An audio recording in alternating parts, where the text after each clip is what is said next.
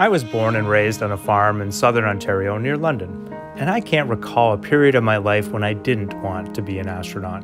For as long as I can remember, I was fascinated by space exploration.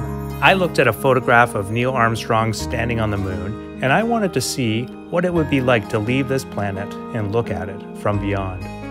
My recollection growing up is not that I was the cool kid in school. I was more, you would call me a nerd, probably interested in science and technology. And I was very fortunate to have a lot of people in my court, if you will, my parents and school teachers, for example. A lot of people were encouraging me and telling me that as a Canadian, Jeremy, you have some great opportunities. For example, at the age of 12, my father told me about the Air Cadet program. Those were amazing opportunities that had a significant impact on my career. When I left high school and started my academic pursuits at the Royal Military College in Kingston, I knew I wanted to study engineering. So I ended up taking space science, which was kind of a mix of engineering and physics all in one curriculum. And it was the best program for me. It was fascinating the entire way through.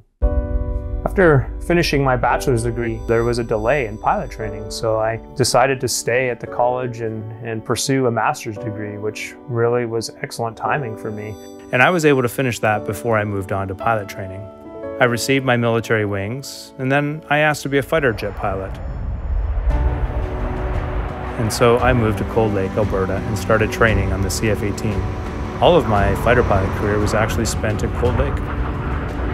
When the Canadian Space Agency announced they were looking for astronauts, I found out from a number of channels. I actually saw it myself on CBC News. My parents saw it in the newspaper, and I received emails and phone calls from a number of friends and colleagues who let me know that they had seen the call for applications as well. There's just nothing mundane about being an astronaut. There's always something new going on, always new tasks and new classes to take. New courses, refining skills like robotics and spacewalking. I routinely travel back to Canada. I speak and meet with many Canadians across the country. And I've been so fortunate to travel to numerous Indigenous communities and sit with elders and learn from them. And that exchange and those experiences have taught me a profound appreciation for Indigenous knowledge. Recently, I had the honor of leading a NASA astronaut class, and that was such a rewarding experience to work with new astronauts, to help them train and develop the skills they would need for spaceflight, and to watch them fly and use them in space on board the International Space Station. And now, as an international community, we have set our sights on returning to the moon.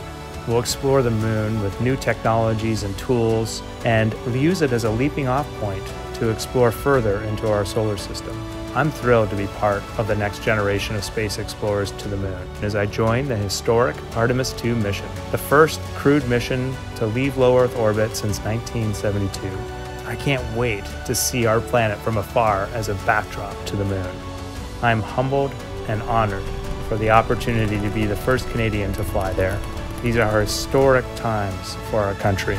I'm definitely looking forward to sharing my experiences with all of you.